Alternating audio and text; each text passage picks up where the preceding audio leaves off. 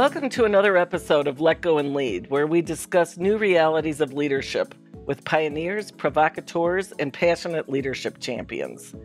Today's guest is someone I've admired for her pioneering leadership at the helm of some of this country's largest and most influential organizations. Sylvia Burwell is the current and first woman president of the prestigious American University in Washington, D.C. I have the pleasure of serving with Sylvia on the university's board of directors, where I've had a chance to personally witness and benefit from her leadership style.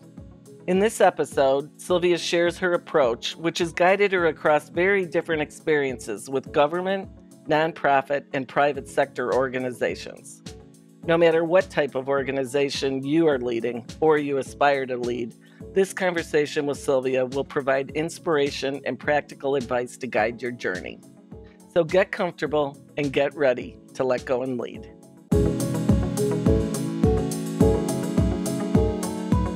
Hi, Sylvia. Welcome to Let Go and Lead. I'm so glad to have you join us. Maril, thank you so much for inviting me to join. Happy to be here.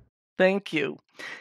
First I'd just like to give our viewers a sense of your background because it's such an incredible background. I actually have to read from some notes to make sure that I give it its due justice, but you've held 2 cabinet positions in the U.S. government. You served as the 22nd Secretary of the U.S. Department of Health and Human Services from 2014 to 2017. And what blows me away is you managed a $1 trillion department. I can't even get my head around that. You had the NIH, the CDC, the FDA, Medicaid, Medicare.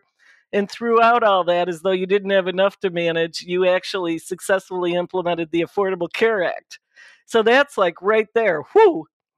Then, on top of that, you served as in the Office of Management and Budget.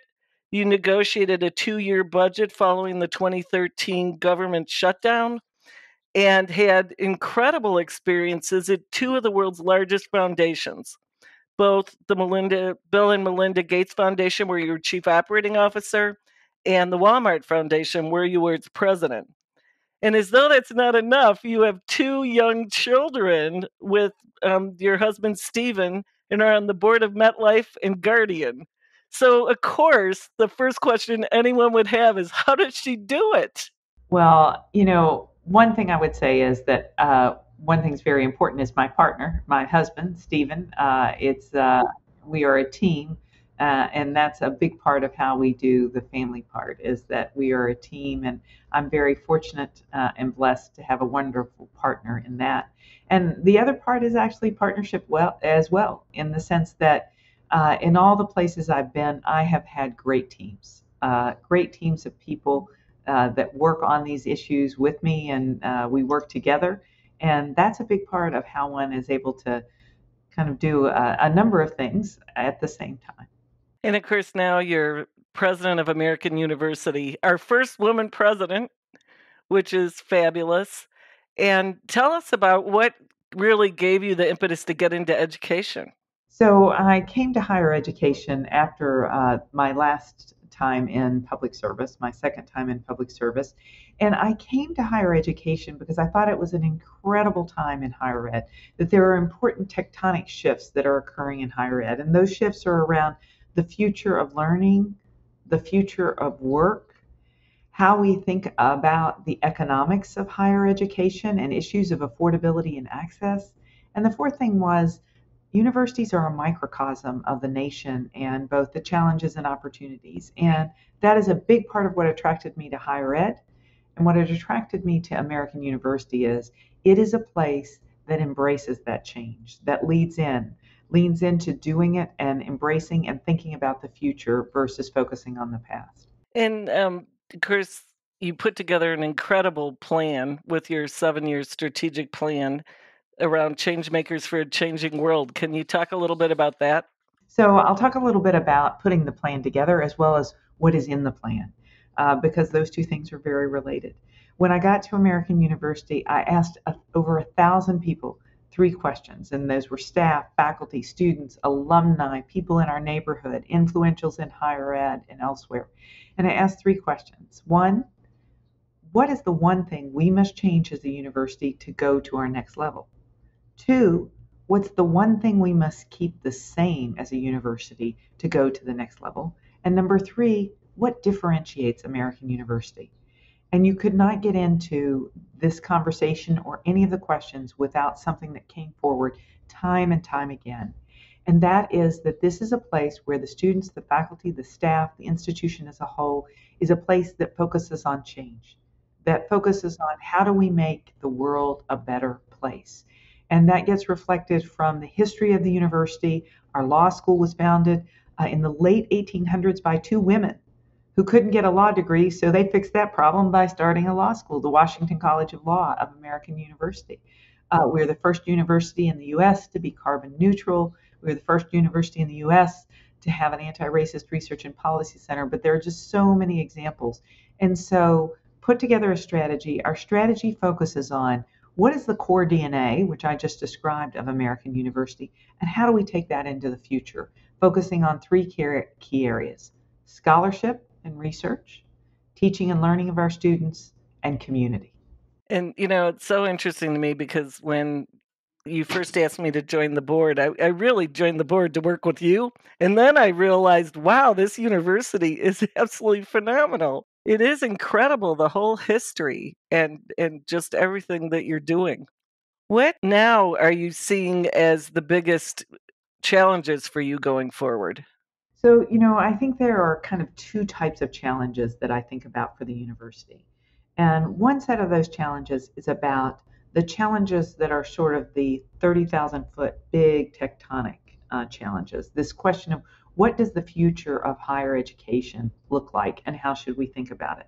And so there are those challenges, thinking about American University in the context of the future. And then there are the day to day challenges. And some of the day to day challenges that I would mention are challenges that aren't just for the university. Issues of mental health and wellness are challenges across our society. They existed before COVID, but certainly have been exacerbated. So these issues of well-being, of thriving, especially for our students, are things that we're very focused on thinking about what has changed and how do we think about it. Also, another place where there have been important changes that we as a university need to meet the moment is how people think about work, and whether that's in the context of modality, in the context of how they think about what they're doing, and it relates often to these issues of thriving. And what do you think right now students are most concerned about in the university? I actually think it's important that one reflects that students are not a monolithic body. Right. And Yeah. that is one of the things that I think we as a university also have to recognize, that there are different students that are reflecting on different things. And certainly I think all students, though, are reflecting on this issue of wellness and well-being. And there are concerns around stress, anxiety, as well as that whole continuum from stress and anxiety through what are very severe mental illnesses as well, that folks come to our university medicated. I think that's an issue that's almost on everyone's mind. I think our students are very focused on the question of the value proposition. What are they gaining for what they are paying at a university like ours? I think our students are very focused on the problems of the world. At American University, one cannot walk across the campus without seeing or hearing about an issue, whether that's sustainability, whether that's democracy, whether that's inclusion, whether that's scientific research and its importance to solving problems. And so our students are interested in many different areas and many different uh, places where there are complex problems that the world needs the leaders that our students, we hope, are going to be. And you attract so many students that are change makers, as you say, which is really fantastic. You have an incredible alumni roster. Tell us about some of the alums of American University. American University has a number of folks, and whether that's Gary Cohn, who was the head of the National Economic Council in terms of jobs that are in government, but also people like Susan Zirinsky, who was the first head of a network in terms of first woman head of a network. And she worked her way up, and she'll describe the story of when she was at American University and how she got her job. And Actually, there was a movie, Network News, that was written about her, and how she has so many stories in terms of a person who has contributed in so many different ways. And also, there's what American University has so many different pieces and parts. We have something called the Washington Semester Program, and some names that folks will recognize from the Washington Semester Program are Donna Shalala, Paul Ryan, and Michael Dukakis, all alumni of our Washington Semester Program. Yeah, that's really incredible how many have really benefited from the whole curricula and the opportunities that American gives them. I'm kind of interested in going back to some other parts of your career, and it's interesting that you've been in government, you've been in foundations, you've had a variety of different experiences. Do you feel that your leadership style changed as you had these different environments? I think that my leadership style probably changed and evolved as I matured and learned, as well as I'm not the roles contributed things, but the fundamentals of leadership, I believe, apply no matter what type of role that you're in. And some of those principles for me are the clarity of mission or problem that you're working on. Getting to that clarity, having a strategy and approach to it is important so that everyone can join in and be part of it. Another thing that I think carries over is just the question of how one can creates community in terms of working against issues so that you have an entire organization that is leveraged against the problems. And that's why clear articulation of what you're trying to do and then having the community come along in that way. And a part of that, as I had mentioned, is that you have great teams that bring along their teams so that you're leveraging across the entire organization. One of the things I've seen at AU is you do have a really great team and a very diverse team. And I don't mean just from a demographic standpoint, but a style standpoint and thought process standpoint. How do you really identify and find those people? I think one of the most important things when one is looking to build a team is to remember don't create a team that looks like you. A team is not, to me, team doesn't mean a bunch of people that look like me. Team means different people that bring different things. There is research that shows the outcomes are improved when you have diversity, and it's all kinds of diversity. And that's because you're able to see the problem, I believe, and the solution from different ways and different shapes. And so when I look to build teams, I often look to make sure that I do have people with different styles because each of them brings something that's quite important and an approach as well as thinking that helps us be better. And what do you think are the most critical elements of a leadership team? So, one is the old phrase that there's no I in team. And that is probably one of the most critical elements that I believe is necessary to create a team. And that is a group of people who truly believe that they want to work in partnership and that others add value and that they are helped by working well with each other. And so I think that is a grounding and fundamental principle that you want to seek when you're building team, in addition to all of the other skills. You've spoken about the cornerstone for achieving institutional and educational excellence, and it's really manifested itself in the plan for inclusive excellence. What do you think is most critical about that? So, the Inclusive Excellence Plan here at American University is a plan that we developed actually even before the strategy. This plan came into place even before the strategy. It was an important time at the university where we needed a plan and specific focus and a strategic approach to how we were going to get to inclusion. And we chose inclusive excellence as our strategy and the framing. It was an approach that actually had existed since the early 2000s in terms of making sure that you're working across different areas, whether that's policy, culture, actual numbers in terms of diversity and other issues. But one of the things, so it had a number of different elements. But one of the things that was most important, and I believe is most important, is recognizing that inclusion is a part of excellence, that you really can't be excellent in today's work, and whether that's you're in retail or whether you're at a university, without these concepts of inclusion. And that the concepts of inclusion are about all kinds of things. And they are about everything from the work that we do on our campus on issues of race to disability, to differing points of view. And so, this concept of inclusion to make you stronger, especially at a university where education and hearing and thinking are such important things, is something that has been an anchor for us. And do you see a difference between leading internally and leading externally? I don't think about it leading differently, internally Uh-huh. or externally. I think so many of the same principles apply, whether it's the no I, in terms of when I'm leading externally, the making sure that I'm living the no I, and how I do that both internally and externally, as one thinks about some of the key principles of the importance of listening, respect, hearing others. I think all of those things are equally as important when one is leading internally or leading externally. You're also now leading quite an ambitious development program for the university, and I'm curious, did any of your foundation experience play into how you set that campaign up?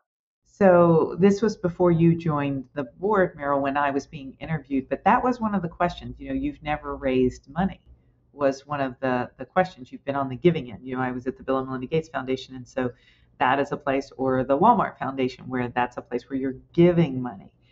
But it's interesting because, from my perspective, certainly being the director of OMB and being uh, head of the largest department from a financial perspective in the federal government, you are seeking money. It is the United States Congress that controls your purse strings in terms of those issues. And so, the principles that apply when one is working with Congress on issues of funding are similar principles that apply in development.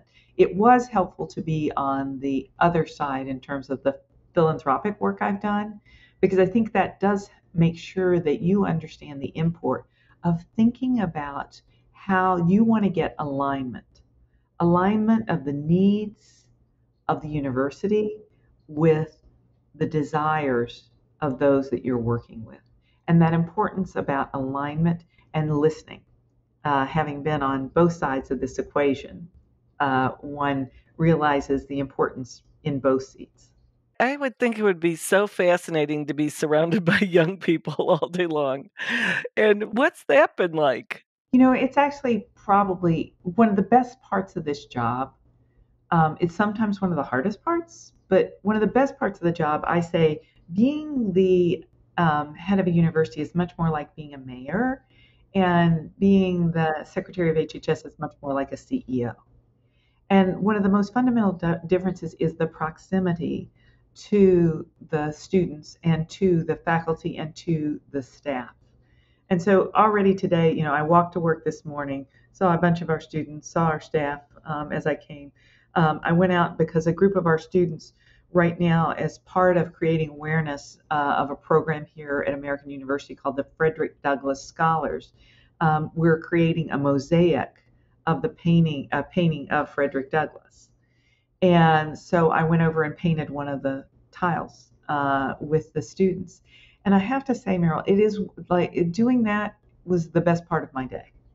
And being able to be with the students and meet the students from all over the country, and even just like being able to sit while they were talking with each other, is a wonderful thing and a wonderful opportunity. This morning, I had the chance to meet with all of our student government leaders from the law school, from the graduate school, from our Residence Life Association, student government.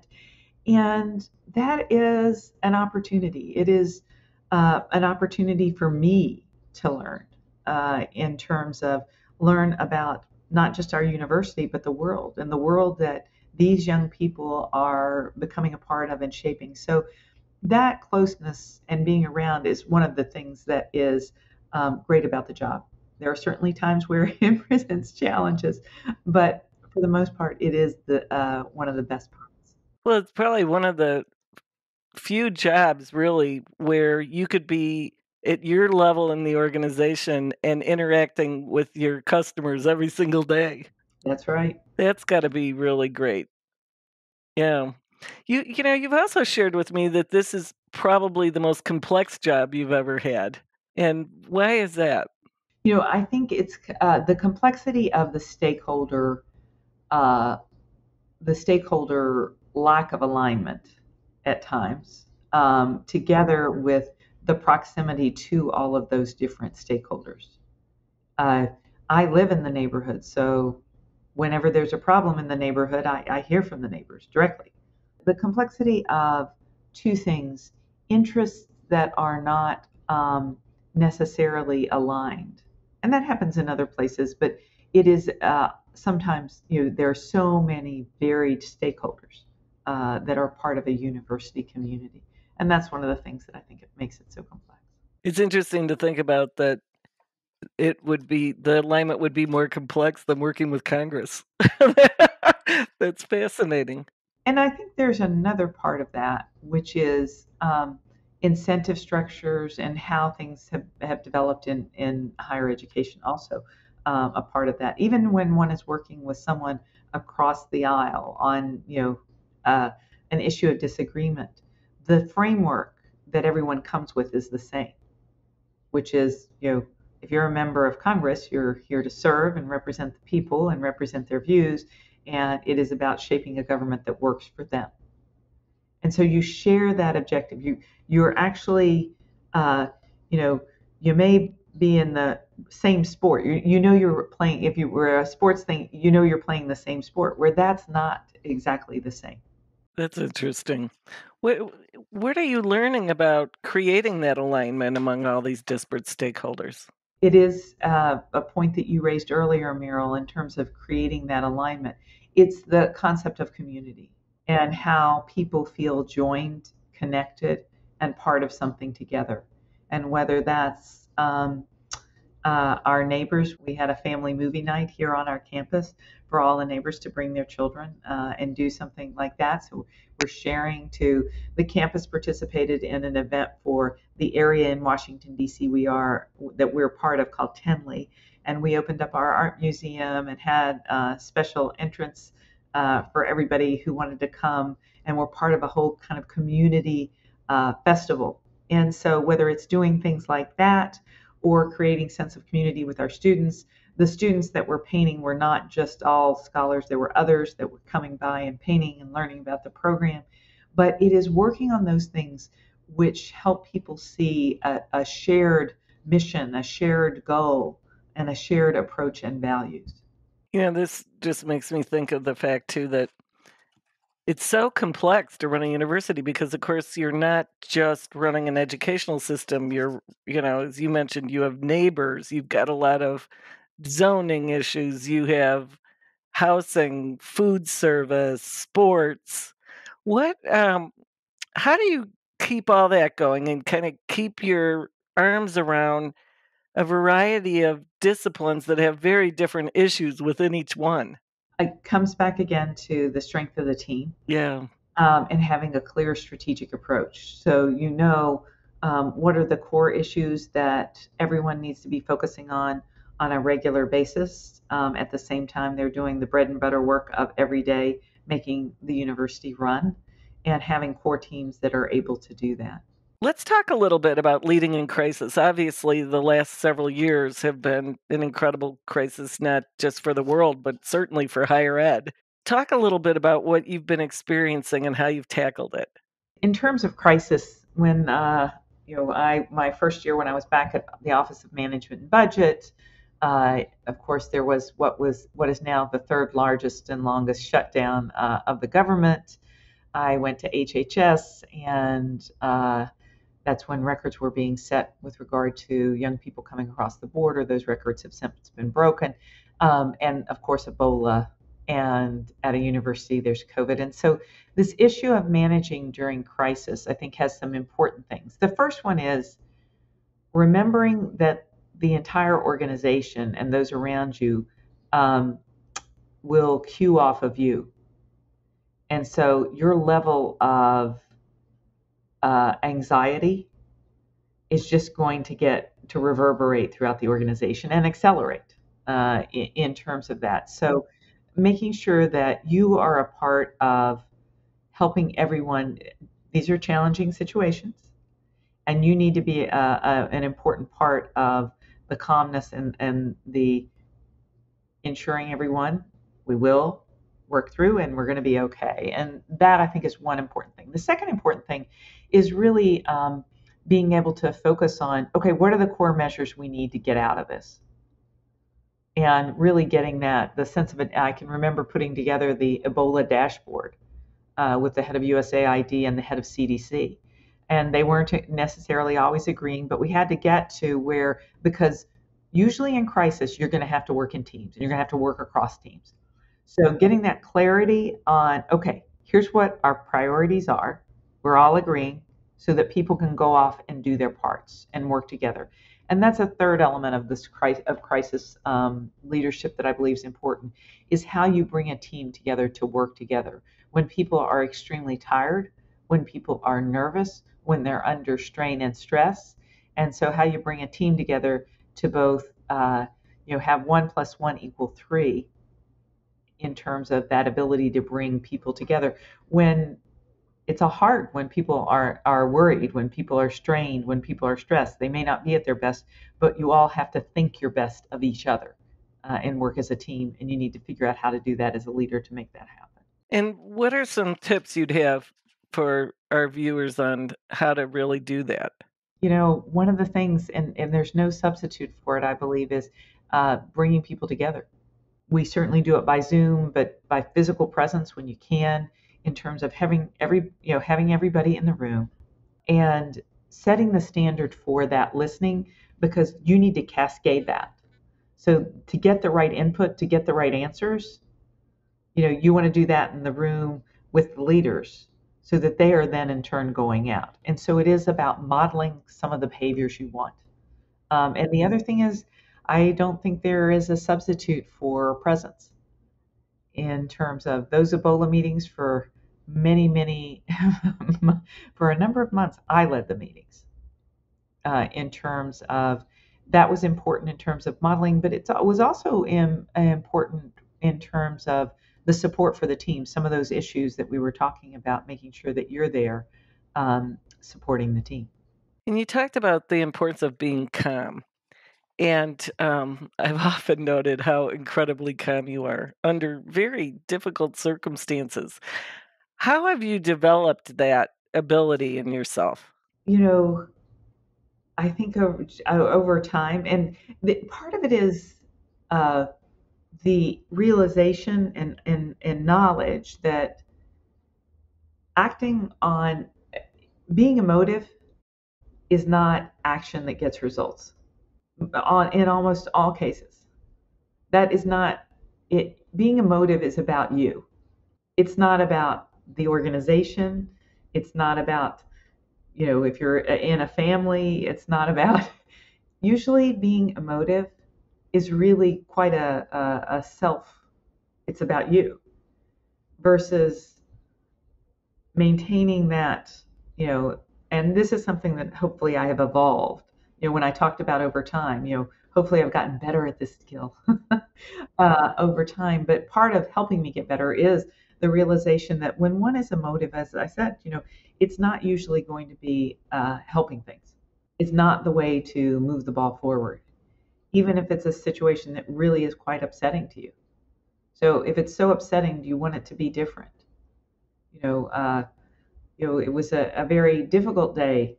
You can imagine for the Affordable Care Act the day after the election, when everyone on my team felt like all the work that we had done might, there had been promises to undo the Affordable Care Act and everything, and being emotional wasn't the answer. What was the answer was putting together a strategy to make that not be the reality. So I think that the question of the when others around you are just getting spun up, and it comes, I think, actually in two forms in terms of how one needs to think about it and respond. And one is in the context of a problem and you are working on it together as a team, and everybody's just spinning. And that, and how one uses the being calm and the step by step methodical, here's what we need to do, here's what we need to, let's all agree, here's the problem, and you can walk people through to kind of get them to that place. That is different from when you are in a situation where basically someone's trying to pick a fight, and those situations exist. And when you are in those situations, in certain ways, those are harder because generally speaking, people are just going to keep coming at you, and they're coming at you usually in personal ways, generally speaking, in terms of some of the situations that leaders face. And I think I would say that that probably sometimes is harder, but getting yourself to the place where you're not believing that you have to step out of the personal, and you just again have to go back to what is best, what is best, what is best, what is the path forward. If I take this action, and respond and engage, where am I going? Versus if I continue on the path I'm on, what's going to maximize for where I want to be? What is it that I want? And just, kind of keep going back to what's the objective? Okay, how do I get there? I remember the board meeting where we first started talking about the fact that COVID was going to drastically affect the future of the organization. And I remember it was at a point in time when almost all of us on the board thought we'd be back to work in 2 weeks. And of course, with your background and your knowledge and having been through things like this before, you were, I would say, coaxing us along to the reality that this was going to be a long, hard slog. And I just wonder what that experience was like for you when you could see it, but so few people around you could even imagine it.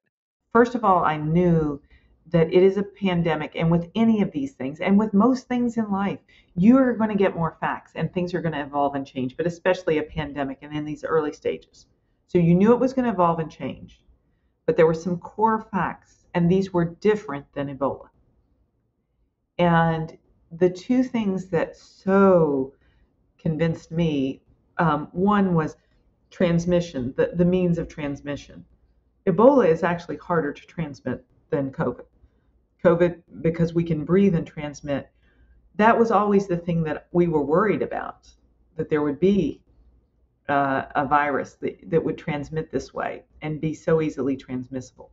That was number one about what was so difficult about this.